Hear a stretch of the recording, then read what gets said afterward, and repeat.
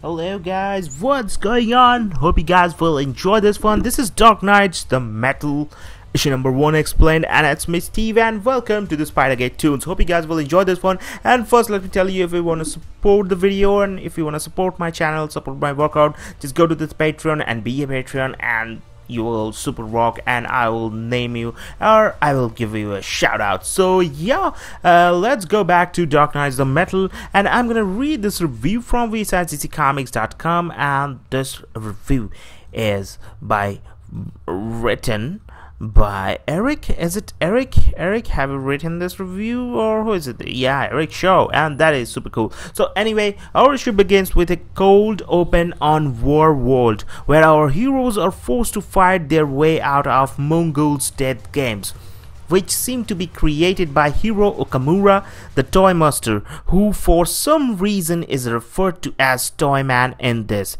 even though that goes against our current continuity. Speaking of current continuity, shit is thrown out in this issue, all kinds of willy-nilly, like Flash referring to Aquaman's harpoon hand, which he's never had since the New 52 reboot.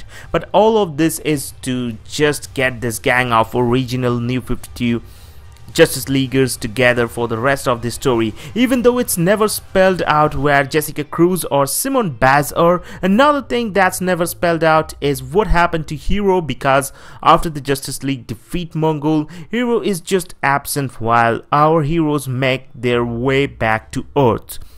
Once our team get back to Earth, then they find that the planet isn't exactly how they left it. Well, mostly just Gotham, which has now sprouted itself Challenger's mountain right dead in the center of it. And once our heroes explore this strange occurrence, they discover that there's a secret base inside, where they find not only the 5 members of the Challengers of the Unknown, but also Red Tornado. Yeah, they're in cryopods, and Tornado seems to be shut down, but this is a pretty cool ass find. It gets cooler when the Blackhawks arrive, and we find out that Lady Blackhawk is actually Kendra Saunders, the former Hawk Girl, who wants our heroes to accompany her back to Blackhawk's Island, where she plans of giving us the lowdown about what the hell is actually going on here.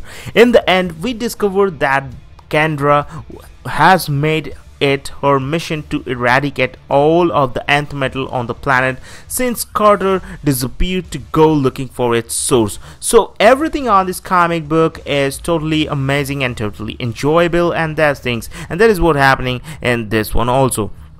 So, which is explained as being in the background of our own multiverse, and their only real interaction with it was the Challengers disappearing into it, and Carter and Kendra hearing their screams from the other side. If that wasn't enough, we also have the prophecy of Barbatos being released from this darkness by a Wayne. So yeah, Batman's going to cause Barbatos releases in the form of his worst nightmares. And what does Batman do? Well, he steals Kendra's silver of pure nth metal and hightails it out of there. As our issue closes, we discover that Carter Hell's journal was hidden within Wayne Manor this whole time, proving the Dark Multiverse's existence. And if that wasn't enough, the Dark Knight is met by the Daniel Hall version of Dream, who has some things you'd like to discuss with our hero.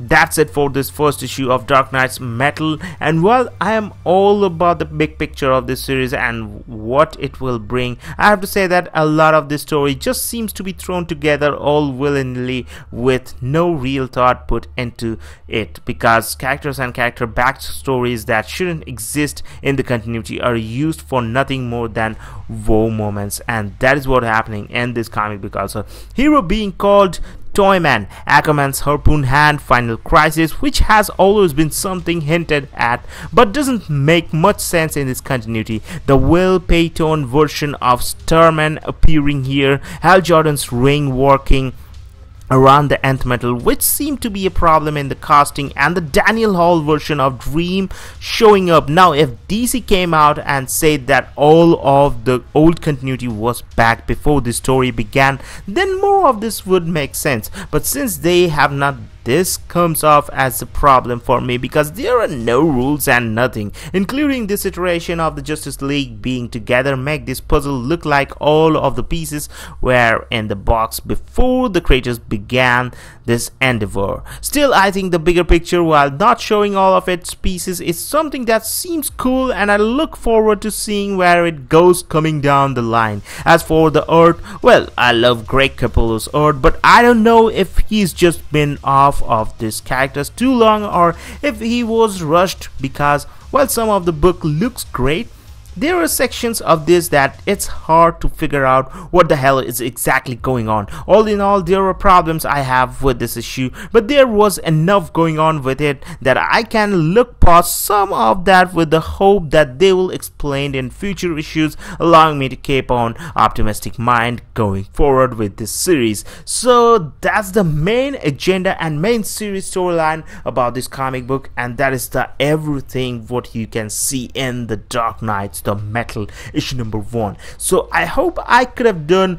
better, but right now I have not read the issue fully concentrated because I have read it overall kind of bits and pieces, because when this storyline is not making sense, I just lost the interest. But it may seems interesting for those kind of guys who really like to read new kind of creative storyline. They will like it, but for me, when I just like that the superheroes, however they is there in their reality, I like them however they was, so that's why it is too tough to accept this kind of storyline while reading a continuity.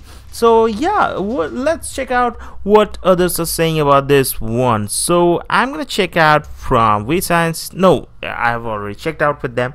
So I'm going to check out from adventuresinporters.com, and in David Brooke, he has written good things about this one, and he has written bad things about this one also. Not the bad things, criticizes. Yeah, Capullo draws a wickedly good issue. The detail is insane, and every panel looks like a ton of time was put into them. Seriously, how does this cat have the time to draw this stuff? There are cool ideas throughout and imaginative and clever uses of the page to make it pop in one page. For example, Capullo frames each hero within a metal bar that is wrapped in rights, and that is what happening. So it works perfectly for the scene as they are all inside metal robots, and it looks cool too. There isn't a page that looks half-assed or done without care. You can also see time and energy spent via colors by FCO Placenaya and inks by Jonathan Glapion. There's a brightness this unmistakable that gives it a superhero charm. So yeah, hope you guys have enjoyed this review and explained. So Dark Knights the Metal issue number 1 has just started,